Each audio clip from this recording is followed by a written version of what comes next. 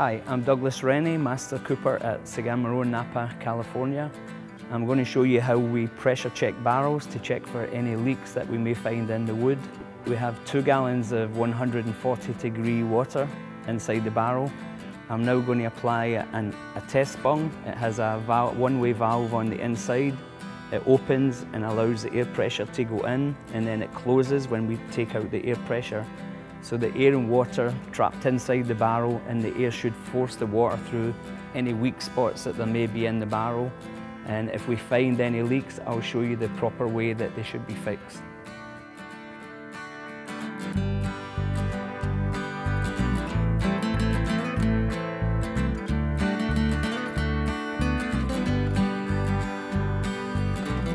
Firstly, I'm going to check the heads and around the ends of the staves.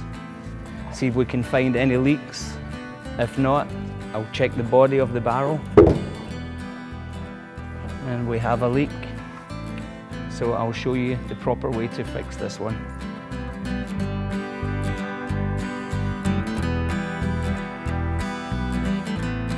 Now I'm going to scrape away the water that's leaking here, and that will allow me to see the exact point that the water is being forced through the wood.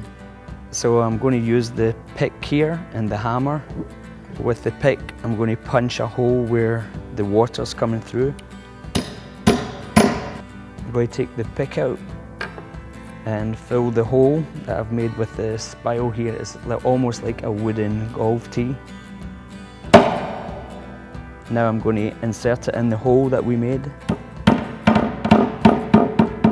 And the sound of the barrel tells me that the spile is all the way in. I'm now going to trim off the spile. One side, then the other. Once it's off, we're going to use some sandpaper to smooth it over. And anywhere you scrape wood, you open the pores, so we always use some sandpaper to close the pores back up on the end of the stave here. After sandpapering the wood to make it all nice and smooth, I'm going to look and check the rest of the barrel, because now the pressure is wanting to find another weak spot. If there's another weak spot in the barrel, we'll show you how to fix that too. And you can see on the other head of the barrel, we have a grain leak on the head.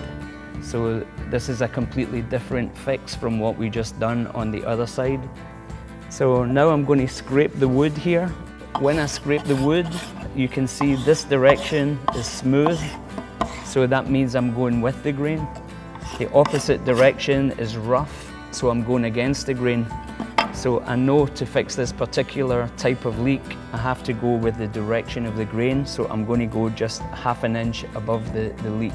So I'm going to use a small chisel here. So here I'm going maybe ½ an inch. So now I'm going to take out the chisel, and I'll check that my wooden wedge is slightly wider than the chisel. If it's the same width as the chisel, it would leak either side. So always slightly wider, so that we have to force it into the hole that we've made. Always across the grain, never lengthways with the grain, or you would split the grain all the way up this headpiece.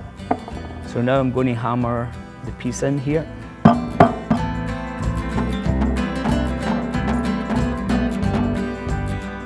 Now I'm going to trim off the excess wood with the chisel here.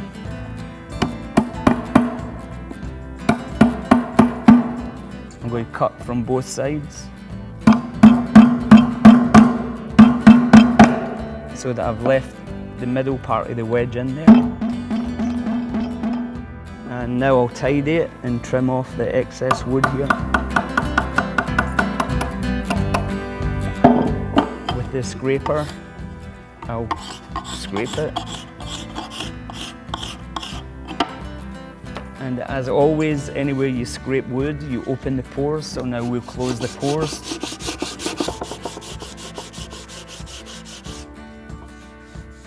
I'll now give the barrel one final check, make sure there's no more leaks before we release the air pressure and drain the water. So no leaks on the head or the chime here. We'll now check the body of the barrel, make sure there's no leaks on any of the staves here.